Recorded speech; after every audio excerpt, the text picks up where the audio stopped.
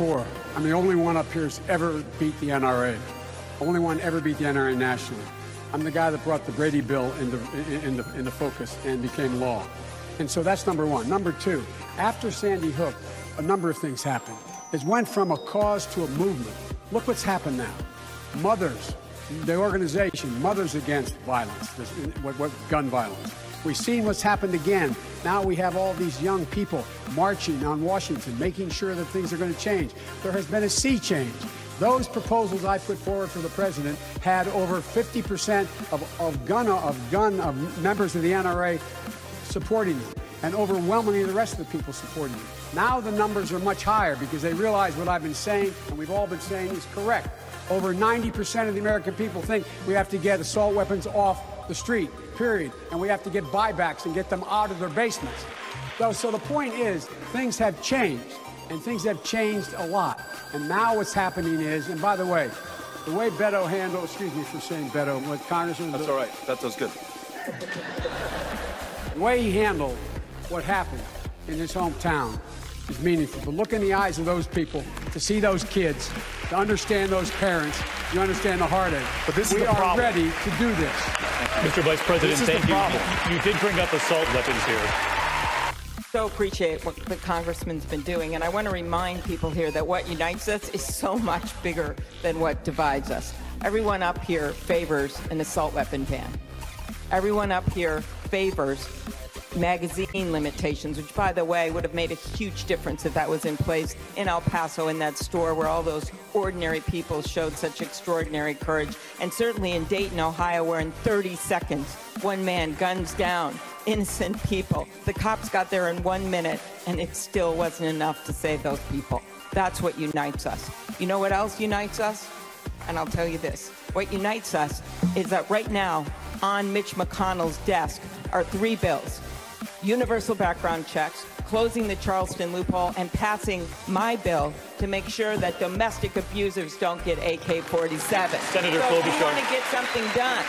And I personally think we should start with a voluntary buyback program. That's what I think, David. But I want to finish this, because if you want action now,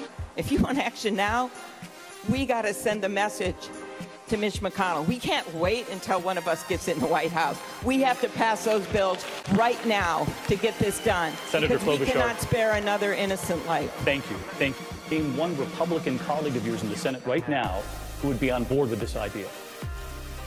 So background checks and gun licensing, these are agreed to by overwhelmingly the majority of Americans. 83% of Americans agree with licensing. This is the issue.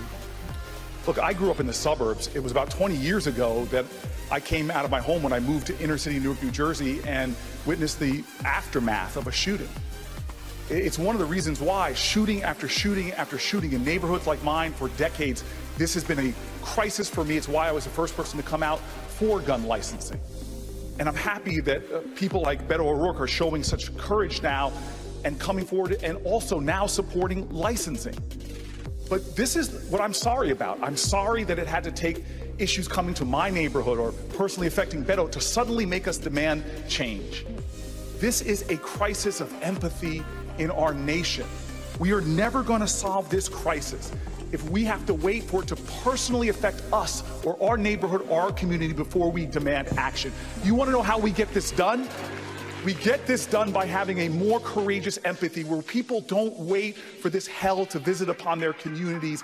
They stand up and understand the truth of what King said, that injustice anywhere is a threat to justice everywhere. I will lead change on this issue because I have seen what the carnage creates in communities like mine, because we forget national shootings, these mass shootings are tragedies, but the majority of the homicide victims come from neighborhoods like mine. Nobody has ascended to the White House that will bring more personal passion on this issue. I will fight this and bring a fight to the NRA and the corporate gun lobby like they have never seen before. Senator Booker, thank you. I asked, do you have a Republican colleague in the Senate who would be on board with this idea to get this done? You know, if that was the attitude when Strom Thurmond had the longest filibuster ever on civil rights if it was this idea that we can't get it done because of the situation in the Senate, I'm looking to lead a movement. The #1 reason why governments are formed is to protect the citizenry.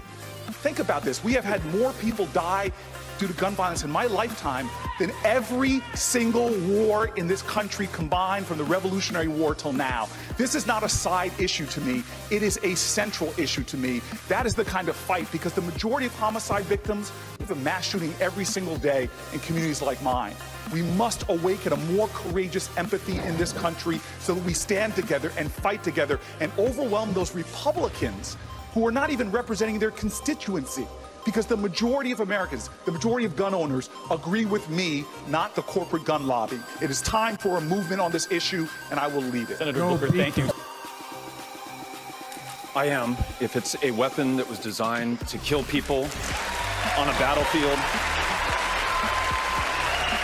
if the high-impact, high-velocity round, when it hits your body, shreds everything inside of your body because it was designed to do that so that you would bleed to death on a battlefield and not be able to get up and kill one of our soldiers.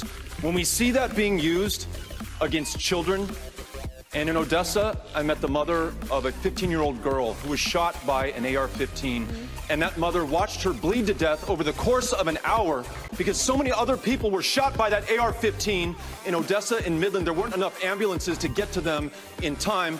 Hell yes, we're going to take your AR-15, your AK-47. We're not going to allow it to be used against our fellow Americans anymore. Congressman, thank you. And I want to say this.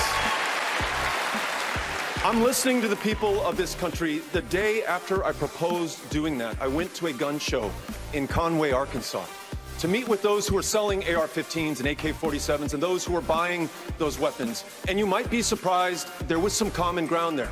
Folks who said, I would willingly give that up, cut it to pieces. I don't need this weapon to hunt, to defend myself. It is a weapon of war. So let's do the right thing, but let's bring everyone in America into the conversation. Republicans, Democrats, gun owners, and non-gun owners alike. Can I make a point? Congressman, done with Republicans in the Senate. What can you get done on gun control? So let's start by framing the problem the right way. We have a gun violence problem in this country. The mass shootings are terrible, but they get all the headlines. Children die every day on streets, in neighborhoods, on playgrounds.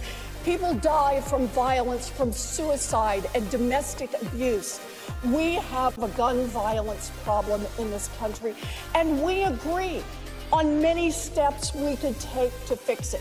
My view on this is it's not going to be one and done on this. We're going to do it, and we're going to have to do it again, and we're going to have to come back some more until we cut the number of gun deaths in this country significantly. But here's the deal. The question we need to ask is, when we've got this much support across the country, 90% of Americans want to see us do, I like registration, want to see us do background checks, want to get assault weapons off the streets. Why doesn't it happen? And the answer is corruption, pure and simple. We have a Congress that is beholden to the gun industry. And unless we're willing to address that head on and roll back the filibuster, we're not going to get anything done on guns. I was in the United States Senate when 54 senators said, let's do background checks, let's get rid of assault weapons. And with 54 senators, it failed because of the filibuster. Until we attack the systemic problems, we can't get gun reform in this country. We've got to go straight against the industry, and we've got to change Congress so it doesn't just work for the wealthy and well-connected, so it works for the people. Senator Warren, thank you. President Obama, after Sandy Hook, more than 23 executive actions, and yet here we all are today. In recent days, former Vice President Biden has said about executive orders, some really talented people are seeking the nomination. They said, I'm going to issue an executive order. Biden saying there's no constitutional authority to issue that executive order when they say I'm going to eliminate assault weapons, saying you can't do it by executive order any more than Trump can do things when he says he can do it by executive order. Does the Vice President have a point there? Some things you can, many things you can't. Let the Senator answer. Well, I mean, I would just say, hey, Joe, instead of saying no, we can't, let's say yes, we can. Let's must be constitutional. We got a constitution. And yes, we can, because I'll tell you something. The way that I think about this is I've seen more autopsy photographs than I care to tell you. I have attended more police officer funerals than I care to tell you. I have hugged more mothers of homicide victims than I care to tell you. And the idea that we would wait for this Congress, which has just done nothing to act, is just, it is overlooking the fact that every day in America, our babies are going to school to have drills, elementary, middle, and high school students, where they are learning about how they have to hide in a closet or crouch in a corner if there is a mass shooter roaming the hallways of their school. I was talking about this at one of my town halls, and this child, it was 8 years old probably, came up to me. It was like it was a secret between the two of us, and he tugged on my jacket and he said, "I had to have one of those drills." It is traumatizing our children. El Paso and Beto, God love you for standing so courageously in the midst of that tragedy. You know, people asked me in El Paso, they said, you know, because I have a long-standing record on this issue, they said, well, do you think Trump is responsible for what happened? And I said, well, look, I mean, obviously he didn't pull the trigger, but he's certainly been tweeting out the ammunition. Senator Harris, thank you. Ending the filibuster, which he's talked about himself. You should be nervous. Would you support ending the filibuster? No, but what I would support, absolutely, is passing major legislation. The gun legislation that people here are talking about. Medicare for all. Climate change legislation that saves the planet.